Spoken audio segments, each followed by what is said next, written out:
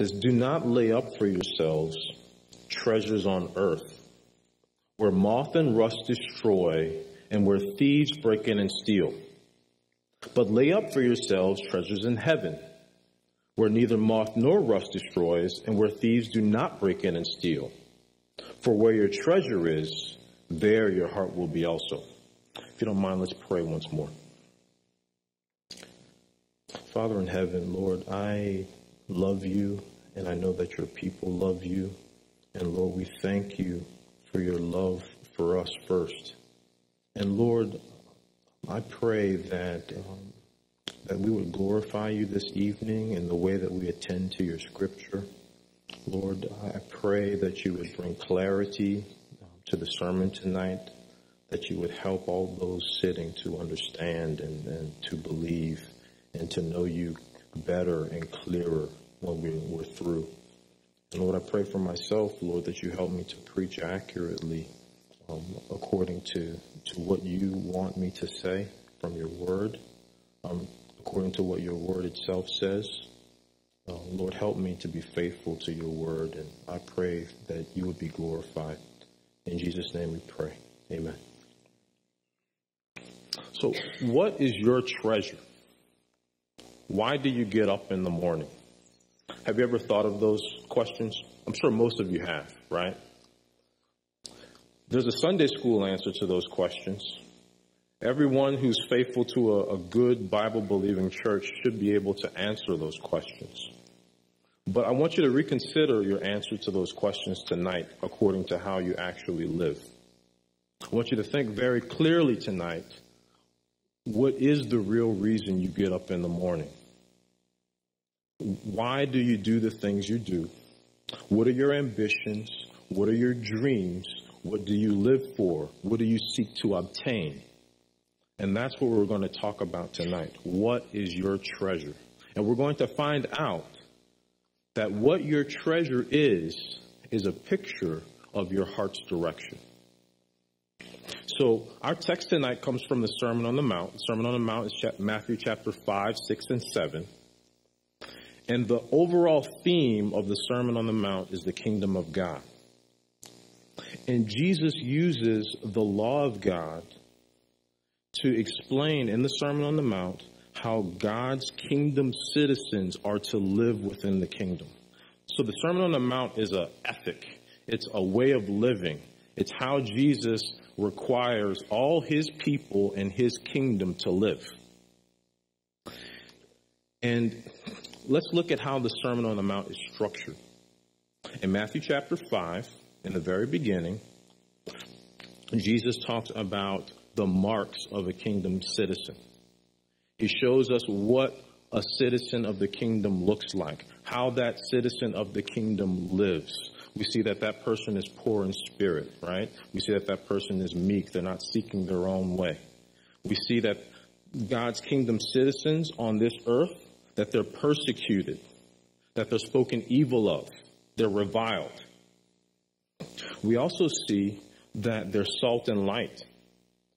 Their righteousness is able to be seen by others. And they speak for God. That's one of the reasons why they're persecuted.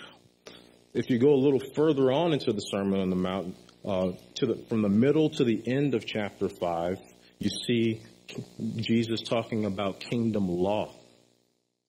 He starts to go through some of the 10 commandments, right? He goes through murder, adultery.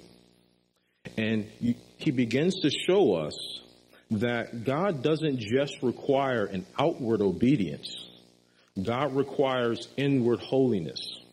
It's not enough to say, I don't commit adultery physically if you commit adultery in your mind.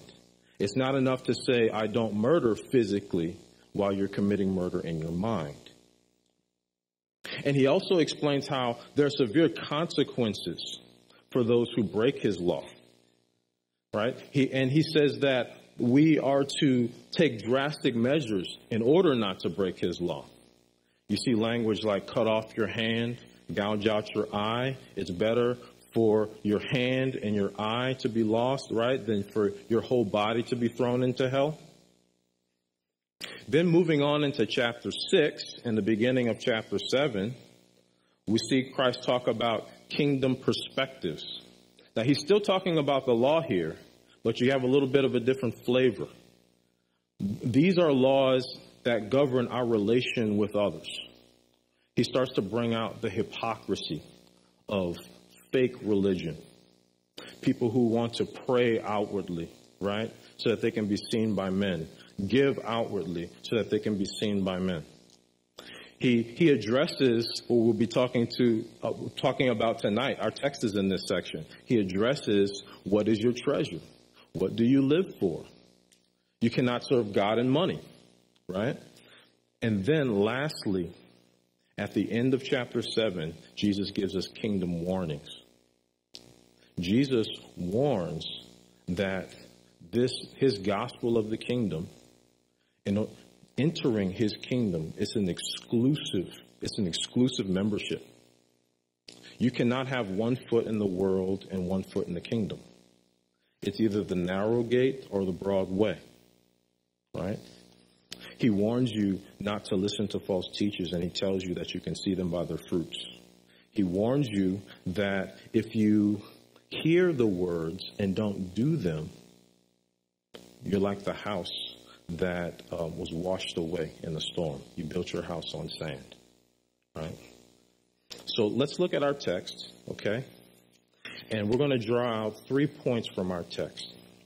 In verse 19, we're going to draw out how Jesus' command to stop hoarding earthly treasure. In verse 20, we're going to see Jesus' command to pursue heavenly treasure. And in verse 21, we're going to see Jesus explain that your heart follows your treasure. So all in all, remember, you're going to see tonight that what your treasure is a picture of your heart's direction. What your treasure is a picture of your heart's direction. So let's look at verse 19. It says this: do not lay up for yourselves treasures on earth, where moth and rust destroy, and where thieves break in and steal. Do not lay up for yourselves treasures on earth, where moth and rust destroy, and where thieves break in and steal. So first off, we see that this is a command, right? It's not a suggestion. This isn't self-help. It's not like investment advice, right? Jesus is commanding you not to lay up your treasures on earth. Also, we see that earthly treasure isn't the problem in and of itself, right? He's talking about laying up the treasure. That's the sin. He said, do not lay up earthly treasure. We also see from this text that it's temporary. He says, moth and rust destroy, and thieves break in and steal. Right? Think about it. You have clothes in your closet. Why do people buy mothballs? Or at least people used to buy mothballs. I don't know if people still buy mothballs. I don't. Right? But why do people buy mothballs? Because it keeps the moths out of your closet, right? Because what do moths do? They will eat your clothing. You can buy the most expensive clothing and have it eaten by moths, right? What about rust? What does it do? I have a really old car and it's got a rust problem. I have things that fall from it all the time because they've been rusted out, right? And even in the scripture too, this word for rust in the Greek, it doesn't necessarily mean rust by itself. It literally means devouring. It's any kind of deterioration that can happen to anything. So this can apply to that, your kid's toy that was left outside, that got lost in the bushes, and it's been out in the sun for months, and then you picked it up and it crumbles in your hand. It's deteriorated. It's been devoured. It's gone. You lost it, right? So Jesus says not to lay up treasures on earth where moth and rust destroy and where thieves break in and steal. And the motivation he gives is that they're temporary. You cannot keep them. Can you name one thing that you can get on earth that you can keep for eternity? One thing. I dare you. You can't, right? You can't. Not one thing. Not an item of clothing. Not even your own body. Not even your own body. Not your reputation. Not an experience. Everything goes. Everything will be burned up. And what Jesus is getting at here, he's getting at covetousness. He's getting at your greed. What he's not saying, he's not condemning having stuff. He's not condemning you for having so much amount of money or so many dishes in your kitchen or so many appliances in your home. He's condemning the laying up of stuff. What does it mean to lay up? It means to store, to keep safe, to guard, right? It's the obsession, it's the covetousness. It's the fact that it's that greedy desire that you have to get more and to store more and to have more for yourself. We have an example of that in the book of Luke chapter 12. If you can turn there with me real quick. And many of you heard this before. This is the parable of the rich fool. Starting at verse 13, he says, someone in the crowd said to him, that's Jesus, "Teacher, tell my brother to divide the inheritance with me." Out of all the things that Jesus was there to preach, he was not there to arbitrate, right? And this is what Jesus says. But he said to him, "Man, who made me a judge or arbiter over you?" And he said to them, "Take care and be on guard against all covetousness. For one's life does not consist in the abundance of his possessions." And he told them a parable saying, "The land of a rich man produced plentifully. And he thought to himself, 'What shall I do? For I have nowhere to store my crops.' And he said, 'I will do this. I will tear down my barns and build larger ones. And there I will store all my grain and my goods.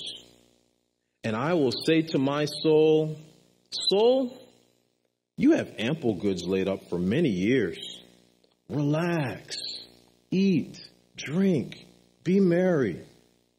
But God said to him, 'Fool, this night your soul is required of you. And the things you have prepared, whose will they be? So is the one who lays up what? Treasure. Lays up treasure for himself and is not rich toward God.'" See that? Jesus uses the same language there. He says that this man laid up treasure for himself and was not rich toward God. Now, what the funny thing was, the rich fool's problem wasn't that he had a lot of crops. And it wasn't necessarily that he built a bigger barn. The rich man's problem was that he looked at his treasure, he loved his treasure, he loved his crops, and he tells himself how much he has, and he loves the fact that now he can relax. It's all for him. That's what's most important to him, and now he's just going to quit. He's going to eat, drink, and be merry. Sounds like the American dream when it comes to retirement, right? That's what covetousness looks like. It looks like, man, I'm going to be set. Just give me this, I'm good. And this man was a fool. Imagine on the day of your death, you're seeking to get one more thing. How shameful is that, right? Shameful. Don't be in that position. Don't be in that position. And Jesus Christ commands you not to be in that position. It's abject covetousness. Now look, I want to ask you a few questions. What have you been wanting lately, right? What in your mind have you been thinking to store up for yourself? Think deeply about that. What hobbies, what things? It could be a house. It could be a TV show. TV subscription, Netflix, Amazon Prime, right? It can be things cheap and expensive. It can be things that you can touch and handle. And it can be things that you can buy, like an experience. You know, you say, man, if I can only get $500 and I'm going to Disney. Give me $500 a week, I'll go to Disney every week. I don't know how much Disney costs, right? But think about that. What are you treasuring? What are you trying to store up for yourself? Have you been anxious lately about getting something that you really want? Or maybe the potential of losing something that you want to keep, right? Have you been neglecting the means of grace for maybe a job, school, or some good experiences? Have you considered how you spend your money? You know, some people go into debt because they're covetous, right? Some people go into debt to accumulate things that they can't even afford. And all because of that evil desire. Do you spend inordinate amounts of time attempting to get the best price on something? I'm not saying it's wrong to find a sale, right? But do you spend inordinate amounts of time doing that? You know, does your Bible reading suffer because you're looking for the best deal on a particular item? Are you a workaholic? Are you someone who complains? Are you known for complaining? What about your toys? Are you always wanting a new toy, a new video game? Is that what occupies your mind? Are you always thinking about something that you can get? Is your mind always wandering in that direction? Christ says, do not lay up for yourselves treasures on earth. Do not lay up for yourselves treasures on earth. Let's look at verse 20. Verse 20. But lay up for yourselves treasures in heaven, where neither moth nor rust destroys, and where thieves do not break in and steal. So see, here we have an opposite command, right? So the first command, don't store up for yourselves treasures on earth. Second command, store up for yourselves treasures in heaven. Isn't that gracious? All right, God isn't austere. He's not saying, I just want you to suffer. I just want you to suffer. There is a Christian suffering, right? But he's not saying, I just want you to suffer just 'cause. No, he's saying, put away those things and pursue these things. These things are better. What's better about them? He says, moth and rust do not destroy, and thieves do not break in and steal. If you're an investment person, right, would you advise someone to make an investment in something that's going to last longer or that's going to go away in a short period of time, right? For the most part, we would opt for something that will last longer, right? Something that's safe. This is the goodness of God to us, to tell us to pursue heavenly treasure. So God wants you to be rich. God wants you to have treasure. Not in the sense that you might think he wants you to be rich, but he wants you to be rich with heavenly treasure. And it's not temporary. Turn with me to Matthew chapter 19. And we'll see Jesus use this same language of treasure in heaven. We're going to make a few connections here. Because we still haven't unpacked yet what is treasure in heaven, right? Is it just an exchange in bank accounts? You know, maybe you give up all your money on earth and then you get National Bank of Heaven. You get a new bank account in heaven, right? Let's take a look. Matthew chapter 19, verse 16. And behold, this is by the way, the rich young ruler. Many of you are familiar with this. And behold, a man came up to him saying, Teacher, what good deed must I do to have eternal life? And he said to him, Why do you ask me about what is good? There's only one who is good. If you would enter life, keep the commandments. He said to him, Which ones? And Jesus said, You shall not murder, you shall not commit adultery, you shall not steal, you shall not bear false witness. Honor your father and mother, and you shall love your neighbor as yourself. The young man said to him, All these I have kept. What do I still lack? Jesus said to him, If you would be perfect, go, sell what you possess and give to the poor, and you will have treasure in heaven. And come follow me. When the young man heard this, he went away sorrowful, for he had great possessions. So you have the rich young ruler. He makes a number of mistakes in this conversation, right? First, he comes to Jesus thinking that he can do a good deed to get eternal life.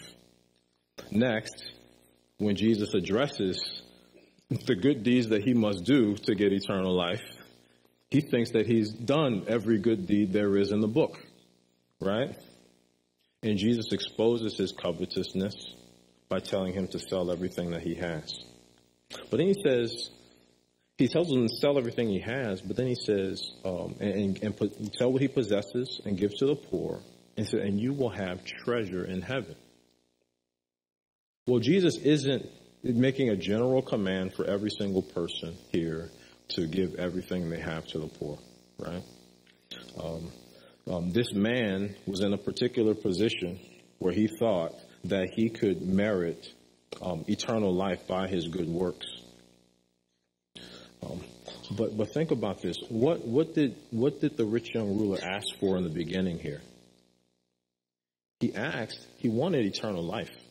That's what he wanted. And Jesus responded to him, rightly, what would give him eternal life, perfection. But then Jesus uses a different term. Jesus used treasure in heaven. Jesus uses the term treasure in heaven, and then he says, and come follow me. I make an argument to you that the treasure in heaven is a person. It's not a thing. That treasure is Jesus Christ. And it's not just Jesus Christ himself, but everything that flows out of a relationship with Jesus Christ. Moth and rust cannot destroy salvation in Jesus Christ. Moth and rust cannot take away, a thief cannot take away the joy of being in Christ. A thief cannot take away the adoption afforded to you in Christ. Moth and rust cannot take away the forgiveness of all of your sin. Christ is the great treasure. He is the only treasure. You can take a poor man who has Christ, and you can take a rich man who has Christ, and they both have the same amount. Because Christ is the treasure. Christ is the treasure. And that should stir up your heart. Think of what you have in Jesus. Think of what you have. The God-man coming to die for a wicked person, right? Who has spent life living for his or herself. He is a treasure. And he gives you more than just salvation from your sin. There are an abundance of riches of being in Christ. We can't even fathom what it'll be like to be with him. What does the psalmist say? In Psalm 73, it says, whom have I in heaven but you? And there is nothing on earth that I desire besides you. My flesh and my heart may fail, but God is the strength of my heart and my portion forever. Amen. So how do you know if you're storing up heavenly treasure? Do you rest in thankfulness in what God has given you? Are you content with what you have? Can you say, I don't need one more thing. I have enough. I have Jesus. I have everything. Is that your mindset? Do you have ambitions for the kingdom? Do you sit down imagining what you can do for Christ? Is that how you occupy your dreams, your ambitions? Is that how you think? Have you given up dreams of your lost past? Most of us, when we were lost, had stupid dreams, right? Dreams of getting rich, having everyone like us. I want to be a star at this, a star at that. Have you given those up? Christians give those up, right? The people who give those up to have treasure in heaven are those who see the real treasure, Jesus Christ. Do you have a consistent pattern of refraining from sin when you don't get what you want, or when you might lose something that you want to keep? What if you lost your house? What if you lost your car, your retirement, your fashion, right? Your nice clothes, the ability to take really nice vacations, your video games, your dolls, right? Your American Dolls girls, our generation, right? If you lost any of those things, will you be content? Will you be content? The only people who can be content are those who have a greater treasure. The only people who can be content when they lose earthly treasures is when they have a heavenly treasure. Do you exhaust yourself for the kingdom of God? Or do you seek leisure all the time? Do you spend your resources to get more rest? Is that the pattern of your life? Or are you constantly giving of yourself for the kingdom? Those are the people who lay up heavenly treasures. Where my hometown, where I'm from, there's a guy named Al Copeland. And he's the guy that started the Popeyes food chain. And this guy was rich, really rich. He used to wear these really gaudy rings on his fingers and these really fancy suits. And everyone wanted to be like Al Copeland. He had this big Christmas show at his house. He wanted everyone to love him. And some years ago, I remember when he was on his deathbed, and they were telling stories about how shortly before his death he traveled to Rome and to France to buy Catholic indulgences. This man he spent his entire life accumulating earthly treasures, and he was not ashamed of it. But he ended up with nothing, and he still has nothing. And what he had was taken away. Right? And think of missionaries who lose their lives on the mission field. Remember, you ever heard of Jim Elliot? Many of you have, right? What's that famous quote from Jim Elliot?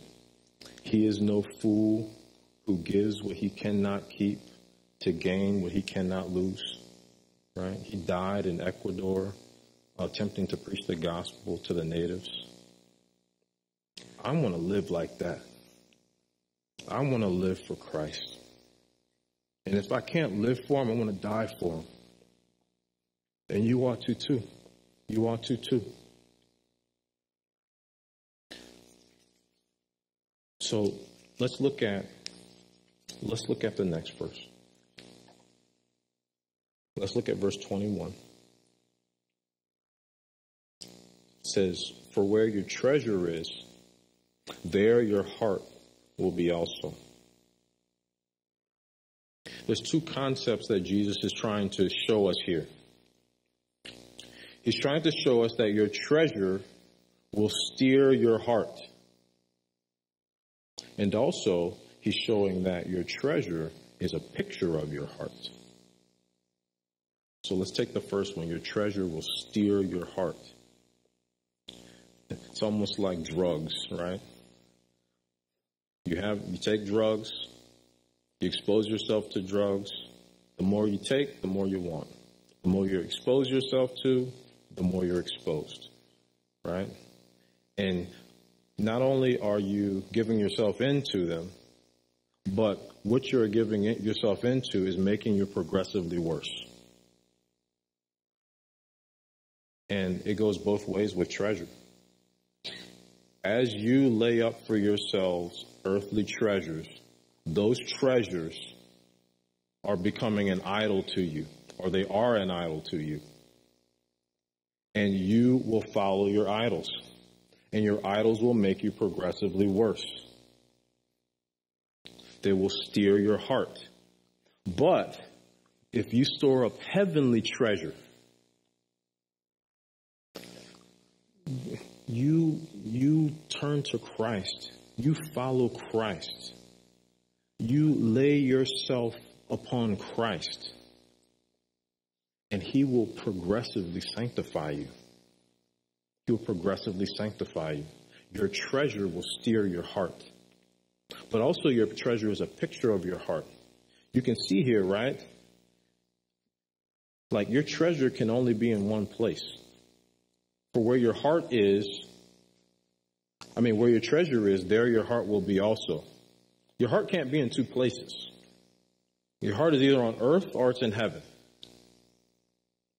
So where's your heart? Where's your heart? Like the implication from the text is this. Genuine Christians store up heavenly treasure. One of the marks of those who are lost are those who are storing up earthly treasures. You live for this world. You live for temporal things. You rather have a TV show. You rather have a video game. You rather have a bigger house. You rather have more stuff rather than have Christ. And the Christian says, no. I want Christ. I want Christ. I want Christ. This other stuff, I have an open hand. You can put in it, Lord, whatever you want to put in it. And you can take out whatever you want to take out. But I want Christ. He is my treasure. Don't take him away. He's mine. But the person in the world says, no. Don't take away my earthly treasure. And if you take it away, I'm going to get angry with you. And I'm going to be discontent. And I'm going to get worried. And that's a picture of your heart. Because what your treasure is a picture of your heart's direction. And this is the issue. It's not just your treasure that's going to be destroyed when you idolize this earthly treasure, when you lay up this earthly treasure. It's not just your treasure that's going to be destroyed. It's going to be you. It's going to be you who is destroyed. That's what Jesus is getting at. So don't lay up for yourselves earthly treasure where moth and rust destroy. It's temporary. It'll kill you. You're just demonstrating from your heart your hatred to Christ. You're demonstrating that you have no love for him. That all of these things on earth you consider better. And when you stand before him on the day of judgment, what will you say? What will you say? How will you explain to Christ that you thought that these treasures were better than him? How will you explain that to him? And Christians, if you're honest, right? If you're honest, you've broken this command too, right? And you break this command repeatedly. You too ought not to do this. Don't let your heart be steered toward earthly treasure. The truth, in the end, apart from Christ, you cannot follow this command. Christ is the only one who is able to give you power to be free from this sin. Christ is the only one who can save you if you are enveloped in this sin. if you are wrapped up in this sin. So if you are lost tonight, if you come to this text and you see that you look at earthly treasure and this has been the thrust of your life, you must repent. Turn away from your sin and put your trust in Jesus Christ, who on the cross died for those who loved earthly treasure. And if you're a Christian tonight, turn away from storing up earthly treasure. Because look at what it will do to your heart. And on the flip side, store up for yourself heavenly treasure. Think of the benefits of union with Christ. Exhaust yourself for the kingdom of God. Store up for yourself treasure in heaven. And stop giving yourself over to the things on this earth. Okay, let's pray. Father in heaven, Lord, I pray that you would help us to think very deeply about what we think, what we dream, what we give over to as our ambitions. And Lord, I pray that your people here would look at their own lives and that they would repent in any way needed. Lord, I pray that they would lay up for themselves treasures in heaven. I also pray, Lord, that for all those who are not yours, all those who are not Christians, all those who have not bowed the knee to Christ, that, Lord, that they would turn away from storing up treasures on earth, and that they would see the glory and the riches of being in Christ, and that they would say, I'm done with that. And Lord, I pray that you would save them. I pray that you would put a change in their hearts, that you would make them born again. And in Jesus' name we pray. Amen.